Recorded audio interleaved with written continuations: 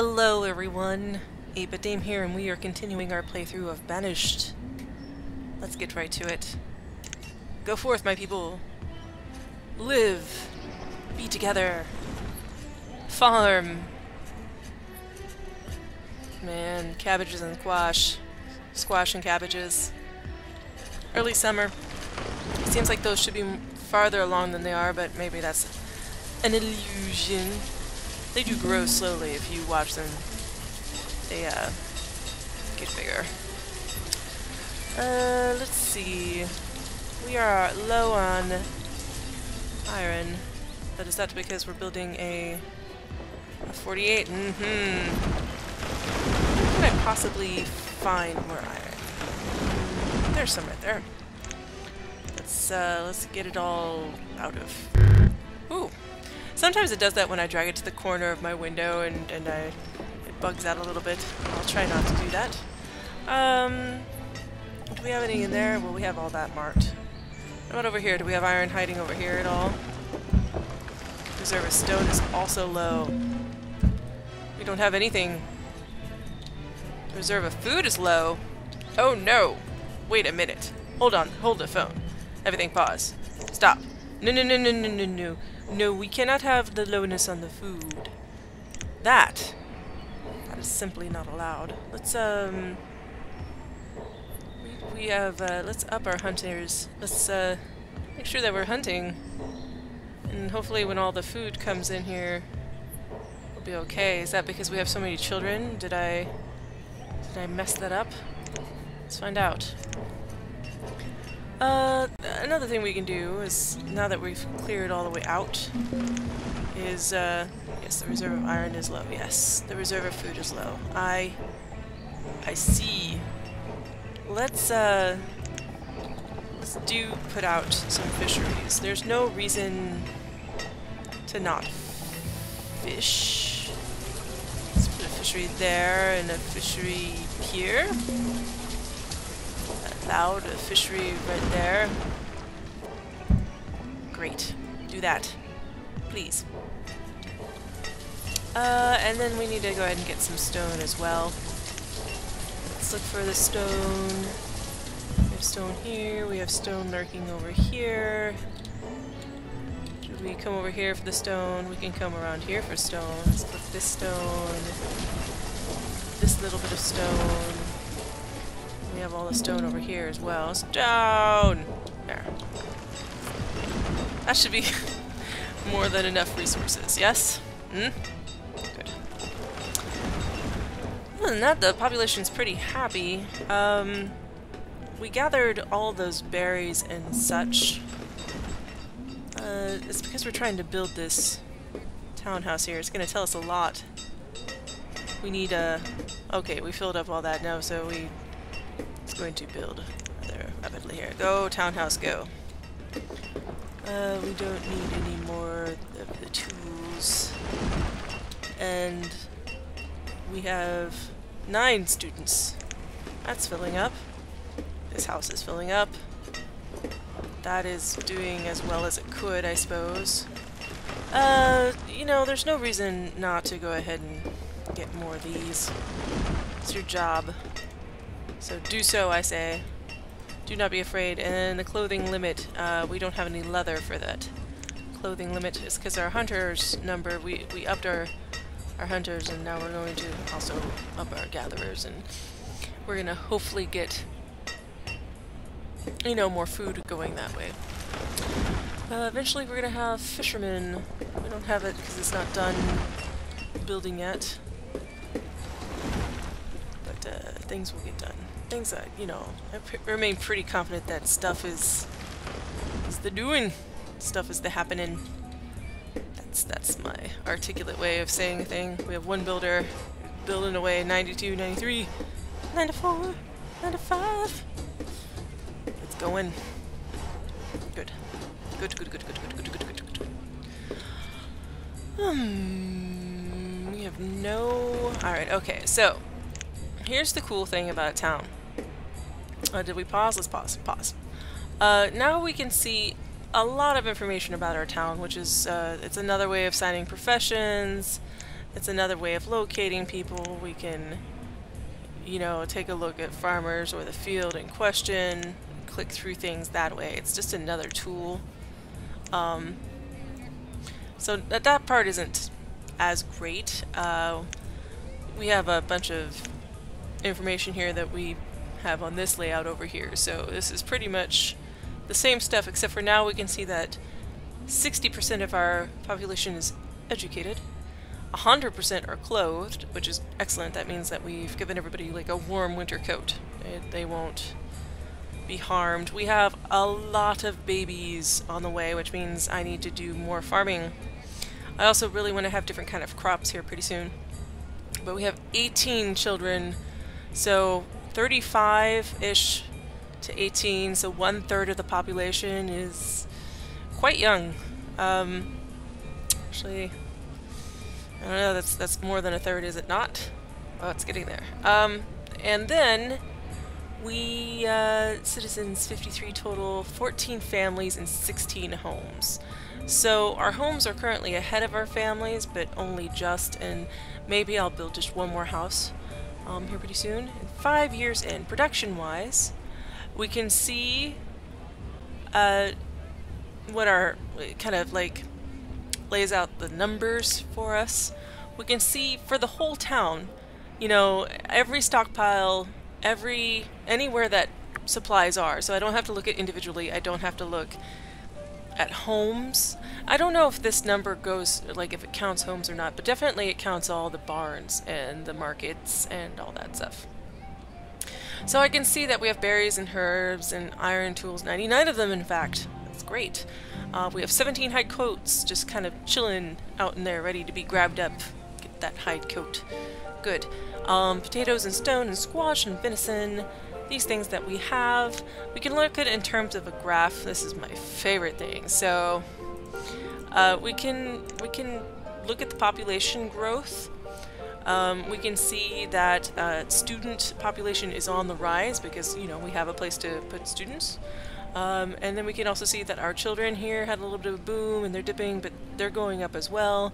Our adults are holding steady. Way to go, adults. And overall, our population is increasing. We can also look at it in terms of the 5 years that we've played the game so far, which is great.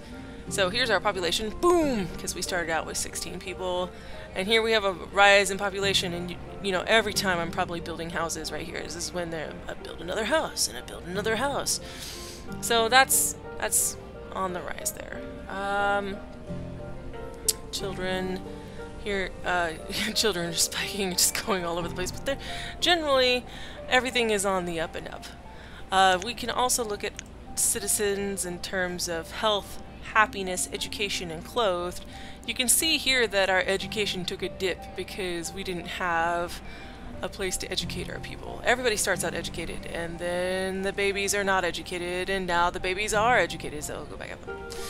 And here's when everybody started out clothing, and then we ran out of clothes, and oh, maybe I should build a tailor. Oh, there it goes, jumps back up, and off it goes. So this is always really good to keep track of, see how well you did, or just be aware that information. Happiness is doing pretty good, you know, 5 stars, happiness, happy people. Let's see, we can also look at food production. Oh, see, no, that's not good. We were over, now we're under, now we're back up, and we're probably going to go back down. That's not a great graph there. We're not, logs, we're fine on logs, and stone, we built too much. Oh, now we have more, yeah. Same with our iron. Our firewood is doing great, has been doing great for a while. Coal, we don't have right now. Tools, holding really steady at 100. Herbs, there we go. This keeps our population healthy, so that's good.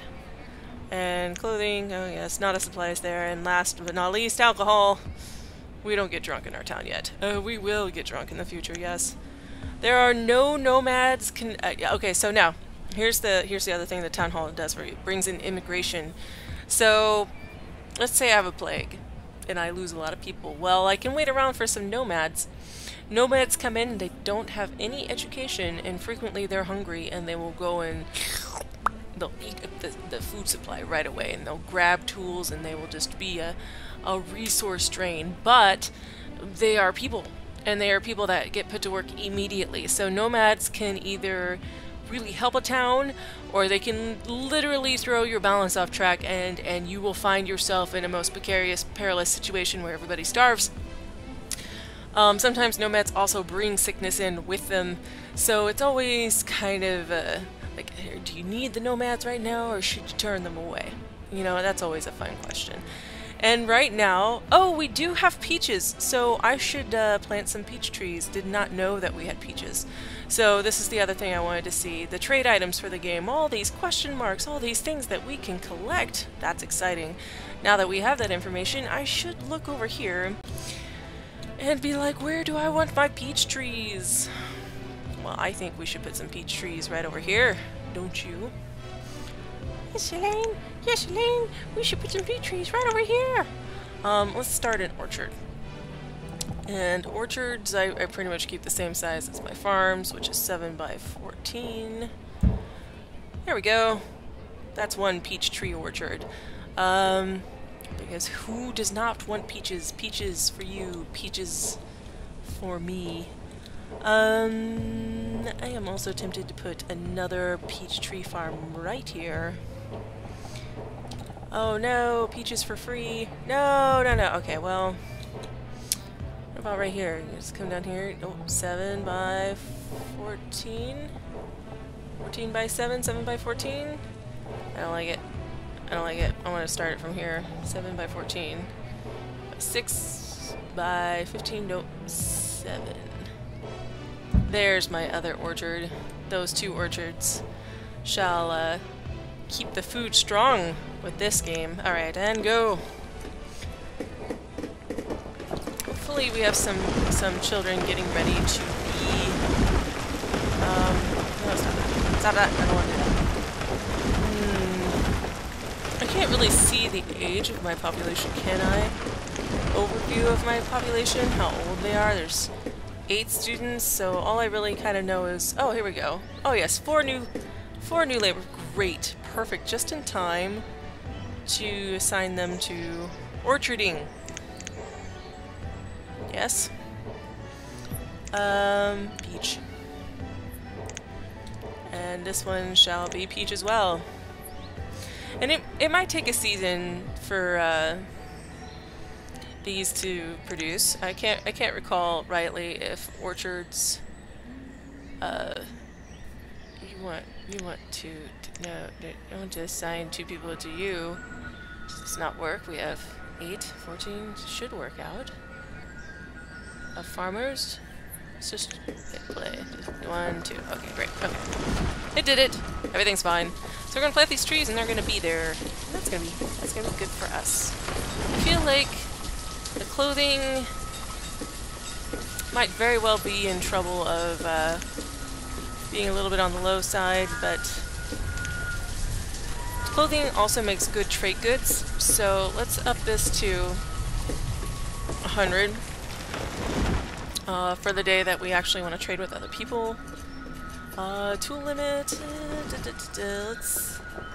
we can maybe hold off on that. Food is low. No, not our food. Not our food. I'm trying. Look at all the orchards that I started. And look at all the hunters and such that I assigned. This is not good enough for you. Taylor 101. Teacher, yes, well. You might as well get more of these, because I say if you're doing nothing else, then you should be plucking more flowers out of the ground for forever and ever. Alright. Okay, so we have another person who has grown up, which is good for us. I guess I'm going to hold off on houses. I'm going to become an adult and is working as... Okay, so we have a couple more laborers. These people are going to become fishermen pretty much with a quickness. With a quickness, we're going to have some fishermen. Fishermen. I guess first they can become builders. And then over here, I will build a storage barn. Over here by the fishermen, who will simply put their food in the storage barn once it's built. And now let us take our builders down to 1, and our fishermen up to 2. I demand fishes immediately. There. Okay. Good. Okay. Good. One for each hut. Fish for me, please. And yes. Well, I think this is pretty good advancement for this part, and I hope that you enjoyed my ramblings and the progress we have on Banished, and I will see you in the next part. Goodbye for now.